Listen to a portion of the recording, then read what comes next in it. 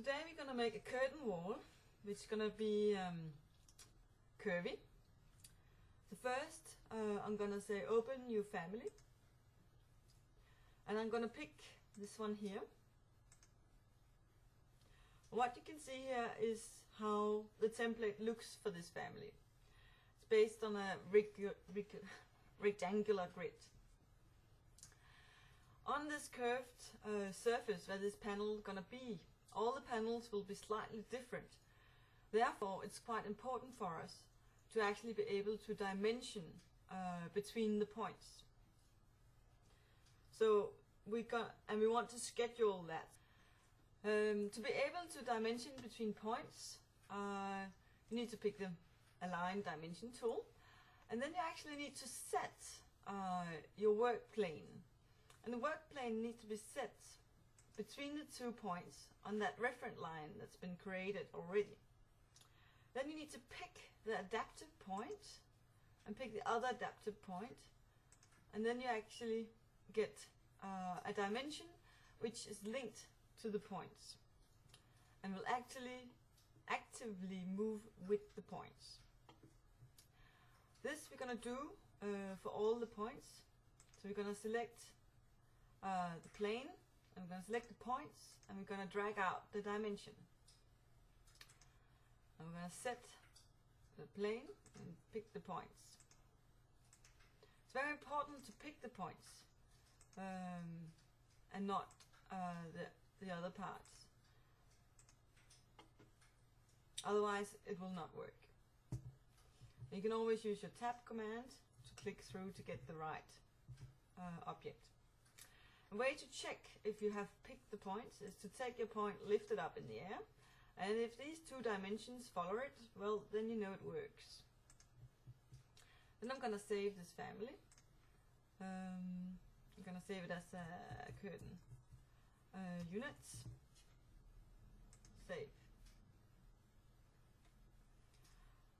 Then I want a bit of depth in this panel, so I'm just going to say create form. And we're going to make it 3D. And we can set the panel to be less, to be maybe 200. So it's a little panel here.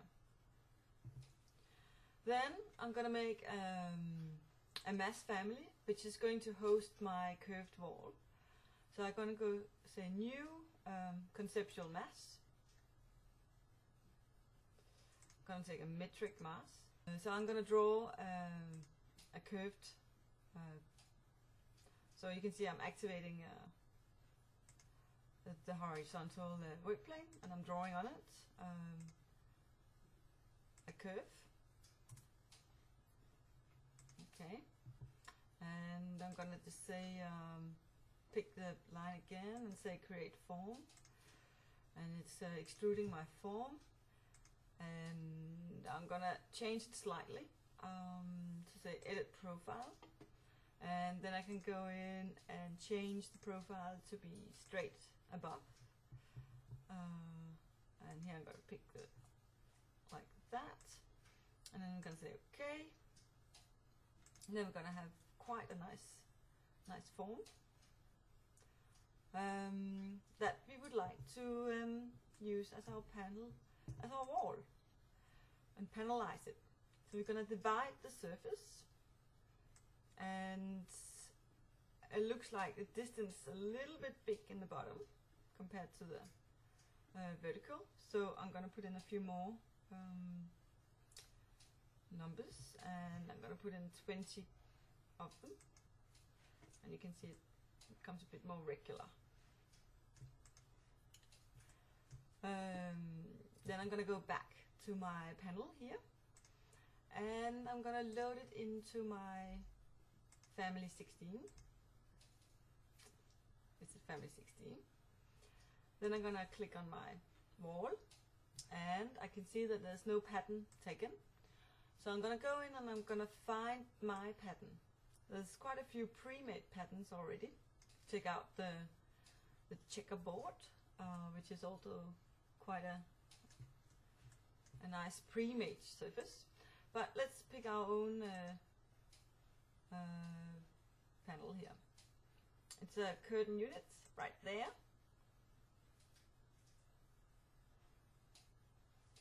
Takes a little while. However, we have not yet set our dimensions in the panel. So before we load it into the project, we're just going to go back to the panel and we're going to create the parameters for the dimensions. Here you can see the panels have been loaded in. So I'm just going to go back to our family here, and I'm going to add some shared parameter. In manage, you can find your shared parameters, and you can see it doesn't really exist yet. So I'm just going to create a new one, and I'm going to save it in here. And then I'm going to make a new group, and I can call it curtain panels. And I'm going to make a parameter called dim1. It's a length, which is correct. Say OK. I'm going to make a new one. So I'm going to make 4 of them, one for each parameter. Oh, dim. And there we go. Dim4. I'm going to call this one dim1. So I'm going to go in here to my labels and say add parameter.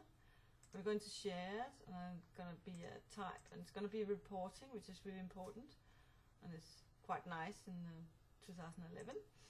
And I'm going to say dim1, and I say okay, okay, okay. And then this is going to be dim2.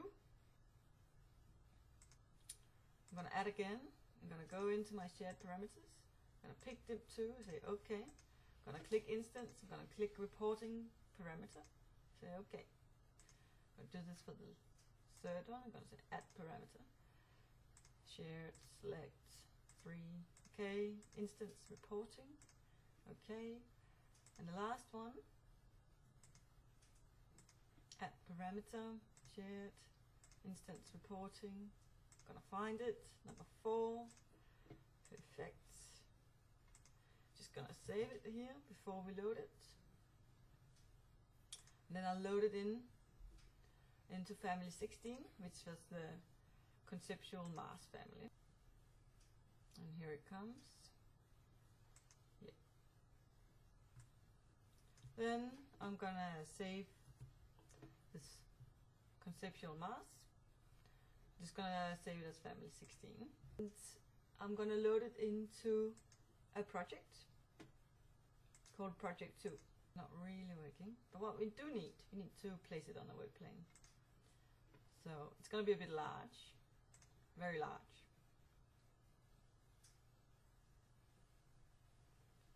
And I'm going to zoom out, and here it is. And then we're going to just check it in how it looks like in 3D.